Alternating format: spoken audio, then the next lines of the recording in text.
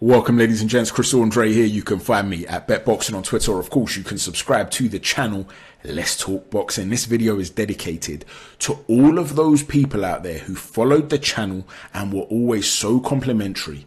You always used to say how unbiased I was, how I would offer fair arguments from both sides of the aisle, and I would let the public be the jury. I would be the defense and the prosecution, and you said you loved it until I took a position against a specific fighter that you are passionate about, and that led to you losing your minds. And you came at me, you called me biased, you said that I was a fanboy of another fighter, and so on and so forth, instead of just accepting the fact that I had a different view and you could have politely disagreed. I had one character that was saying to me, if you were a real man, and he was questioning whether I'm a real man. And then when I called him a fanboy in yesterday's video, he turned around and accused me of having an ego. My friend, when I'm sitting here and I'm engaging with everybody, even those that disagree with me, and we are all polite and we all have banter, but you get so upset you start questioning whether someone's a real man and he calls you a fanboy, don't get offended. There's a reason you reacted like that, because you're up in your feelings. So this is dedicated to people like you. So let's get into this, because the plot has thickened, ladies and gents. Oleskandr Usyk has signed for the Saudi promotional company's Skills Challenge. Why has he done this? Well, according to Oleskandr Usyk, his motive is that it's a great opportunity to bring the biggest fight in heavyweight history to the boxing fans of the whole world. Tyson Fury doesn't want the fight, but we will make it happen. So apparently, the reason that Oleskandr Usyk has decided to sign for Skills Challenge is in order to make the fight happen. Prior to this, they were just a broker, right? Whereas now, they are the promoter of one specific fighter rather than the other. That adds an additional obstacle, but that's not why I'm making this particular video. You see, from the beginning of the negotiations, I've been very critical of Tyson Fury. I've been saying from the beginning, this guy does not want to fight Oleskandr Usyk. Now, I don't know why. Is it because he's afraid of Usyk? He feels he's going to lose? Or is it because, as Alan Babbage says, he's carrying a whole host of injuries? His body's breaking down. And he was stalling to buy time, healing time, so that when he does fight Oleskandr Usyk, he can be at his absolute best. I can't possibly know what his real motivations are, but I have never deviated from criticizing Tyson Fury. However, 90% of the way, I've been saying that Oleskandr Usyk is doing his utmost to make the fight happen. He's jumping through hoops. However, in that final hurdle when he had Tyson Fury pinned with nowhere else to go, he made a demand of 70-30 for the rematch in his favor, something that was unprecedented, unrealistic, and was not conducive to making the fight. And when I said this, I had people insulting me, despite the fact that even the arch nemesis of Tyson Fury, Eddie Hearn, gave my exact arguments in a subsequent video on IFL TV, and you can see it on your screen now. You can go check it out yourselves. Every point I made, he reinforced. But you still went down the route of calling me a fanboy. Well, let's consider now what this potentially means. You see, up until this point, I had assumed that the reason Oleskandr Usyk walked away from negotiations 24 hours after making that demand that was never going to be met was because of pride. He'd had enough of Tyson Fury's absolute rubbish, but now there's a potential different motive from just pride. Dev Sani put out a tweet to say, if Usyk had lost to Tyson Fury at Wembley Stadium on April the 29th, having accepted 30% of the pot, there would be no Saudi deal for him. This whole rematch clause stuff was just a get out.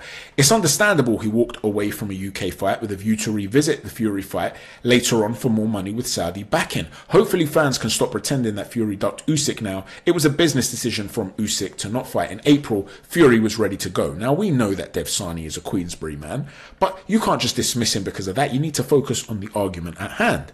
So if I'm going to do that, I'm going to say that there's a lot here that I disagree with when it comes to Dev Sani's position. No, there isn't evidence that Fury was ready to go as far as I'm concerned. And also, the reason this was happening at Wembley Stadium rather than Saudi Arabia is because Tyson Fury reportedly turned down the big offers coming from the Saudis. So we can't absolve Tyson Fury of any responsibility here. If, for argument's sake, his team had said to him, yo, Oleskandr, the Saudis have just come in with a massive offer. It would be far too risky to fight Tyson Fury at Wembley for 30%. how about we make this unrealistic offer, knowing they'll turn it down. You can then walk away. We'll tell the world, look at the way Tyson Fury has conducted himself, and we'll take this massive offer from the Saudis. It's a no-brainer. Now, if that cynical example was to apply, then it would make sense, right? Now, I know a lot of you don't want to believe these things because, after all, Oleskandr Usyk in January, he put out a tweet to say, I'm ready to box you even without any prize money. But when Fury says things like that, I'm going to fight Anthony Joshua for free for the fans, and clearly he's very greedy and very money-minded, you guys want to be critical of Tyson Fury for that, and rightly so. But when it comes to Oleskandr Usyk making those comments, well, that's a different matter, right? After all, Oleskandr Usyk has samurai-like values. I mean, this is a guy who wouldn't ever be concerned about money. He's all about legacy, right? This is not a guy who asked for 93% split in order to fight Joe Joyce. This is not a man who is now signing this deal because it reportedly makes him the biggest earner in boxing. Of course not. Oleskandr Usyk's not that guy. When Anthony Joshua was offering him a measly contract initially, he's not the guy that was demanding more money from Eddie Hearn. I want money. More money. Nah, that was just jokes. He's not concerned about money. Well, let's consider, though, some of the stuff that's been said, because, Chris, how do you know that they didn't just approach Oleskandr Usyk this week? Why do you think that he knew about this from back then? There's no evidence for that. Well, Amir Abdullah gave an interview with Boxing King Media, and shout out to Boxing King Media. He always asks the right probing questions. He asked, when did the ball get rolling with Oleskandr Usyk? And Amir answered. Amir responded with, when we look at different names of who to sign and the strategy behind different fighters and what we could do with them, Usyk's name was always on that list. But there were some things that we had to go through, the kind of landscape and what the future would look like. Because when you have a versatile and dynamic fighter like Oleskandr, you have a lot of options that open up with that. So we've had our eye on Oleskandr for a while. And as soon as it got serious, it was a quick phone call. We called Alex, called Aegis. We met in London and the meeting took 5 minutes. We shook hands and we were on our way. When was the last time Oleskandr Usyk was in London? But we'll get to that later on. Now, he was always on their list, right? And just to show you, by the way, that this could potentially decrease the chances of a fight happening, I'm just digressing slightly before we come back to that point of when this took place. When he introduced Egis Klimas, he turned and he said, I turn here to my longtime friend, and I try not to be biased, but arguably one of the best managers in the sport. Do you know why he said, I try not to be biased? Because now there is an affiliation there from a business perspective. They are not just friends anymore, ladies and gents. This is the promotional company of Oleskandr Usyk. They are representing Oleskandr Usyk. The best interests of Oleskandr Usyk are in line with the best interests of Skills Challenge. So Tyson Fury can look at this now and say, you are a rival promoter. I'm not coming to Saudi Arabia on your promoter's home turf. You're going to come to the UK, to Wembley, on my turf. I'm the A side. Now, this adds another obstacle, does it not? But let's not dwell too much on that, and let's get back to Egis Klimas and his comments. Because Boxing King Media once again asked, explain how this deal came about and when it initially started. And Egis Klimas said, we've already been here to fight Joshua for the rematch, and that's how we met Prince Khalid. And we were welcomed warmly here. And Amir, who's a good friend of mine, began helping Prince Khalid, and we've been talking about that. Because we saw a future big fight at the end of December, it's a no-brainer to come here and to be working with people who want to work with you. So from the moment it seems that Amir took a prominent role in Skills Challenge, they were talking about that. That, my friends, is motive. That can explain why Oleskandr Usyk was jumping through hoops to make the fight happen before he suddenly made a demand that was never going to be met. It doesn't mean he's wrong for that. You might look at the situation and say, you know what, good for him, man. Why should you always bend over? Good for you. But for all you cats out there that came at me calling me biased simply for pointing that out, you can send your apologies on a postcard. And let me just make one more little comment here as well regarding this. Michael Benson got this from ESPN Knockout. He tweeted to say, the Canelo Alvarez versus Dmitry Bivol rematch is now in doubt, as Bivol's manager Vadim Kornilov said. They don't want a rematch. A rematch cannot take place on the same terms as the fight you lost. It's stupid. We are looking forward. Artur Beterbiev is our target. Now, let's all hope Bivol Beterbiev happens and the WBC don't stand in the way, because it's a fight for the ages and one we all want to see. And whilst I agree 100% with Vadim Kornilov here, that if you want a rematch and you've lost the first fight, you cannot possibly demand the same terms that you demanded the first time around. I'm wholeheartedly agreeing with that. How many of you out there now think that Dmitry Bivol demanded 70-30 in his favour? In the words of Frank Warren, do me a favour. Now, moving on from that, because Chris Andre's in the mood now, because I've been vindicated once, let's get vindicated again. For those of you that follow me on Twitter, you would have seen a couple of weeks ago, I've been having a lot of back and forths with a lot of MMA fans.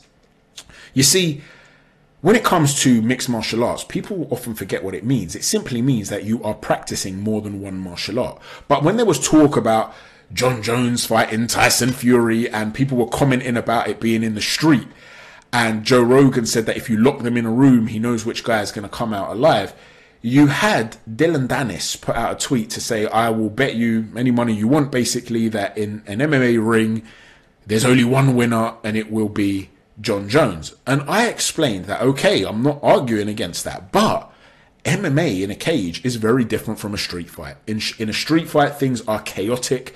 You've got one guy who's highly trained in one martial art and you've got another guy who's trained in numerous martial arts, but they're both big men. Anything can happen in a chaotic situation. If you try and shoot at somebody's legs and you don't get it right, you're going to smash up your knees on a concrete floor. The surface you're fighting on matters. Are there any stools around that you could potentially trip over? Is the floor wet? How big is the room you're fighting in? All these different uncontrollable variables play a part in a chaotic fight in the street. Additionally to that, you also have rules in MMA. There is a window of opportunity, even when somebody grabs you and they're about to take you to the floor, where you can do something. You can gouge an eye, you can bite, you can drop a vertical elbow onto somebody's cervical spine, you can hit them with a low blow, you can bite them, you can manipulate small joints and stuff like that. There are a million things that you can do between getting grappled and taken down and then being put in a lock. And as a result of that, it's chaotic and it's not as straightforward as saying who wins in a cage wins in the street. Now, mixed martial arts just means you are practicing more than one martial art. So a lot of boxers aren't only practicing one martial art either. Terence Crawford and Vasyl Lomachenko and Oleskandr Usyk have wrestling backgrounds. Dillian Whyte has a kickboxing background. Kovalev fought Sambo. These guys are trained in more than just one thing. Why are you assuming that someone who's a boxer only knows how to box? Well, you had a couple of boxers fight in an MMA cage in Poland over the last 24 hours. Krzysztof Glowacki fought Tolkaczewski. And this guy is a bare knuckle fighter who has practiced various other martial arts. And that is what mixed martial arts is. It just means you practice more than one martial art. And he was actually the favorite, according to the bookies, to win the fight. You also had the former heavyweight contender, Artur Szpilka. And he fought Pudzianowski, who was a former world's strongest man, who is a purple belt in BJJ. Let's take a look at how those fights went. Glowacki's on the floor, and with his back on the floor, getting ground and pounded, he lands a shot with his back on the floor and knocks him out. Here's Artur Szpilka getting grappled. He couldn't get him down, right? Then he lands a lovely little uppercut. They start exchanging hooks, and it's the purple belt in BJJ that goes to sleep. This is what can happen in a fight. Now, yes, if you are a mixed martial artist, you have more tools at your disposal. If you're going to tell me an MMA fighter has more chance of winning against a boxer because a boxer who is trained in straight boxing and nothing else has fewer tools, I'm not going to disagree with you. I agree. But don't tell me that a grappler grabbing a boxer is almost like a trained fighter grabbing a 10-year-old. When I hear these stupid comments about even a high school wrestler would destroy a world-class heavyweight boxer, behave yourselves. Anyway, enough of vindicating Chris Andre today.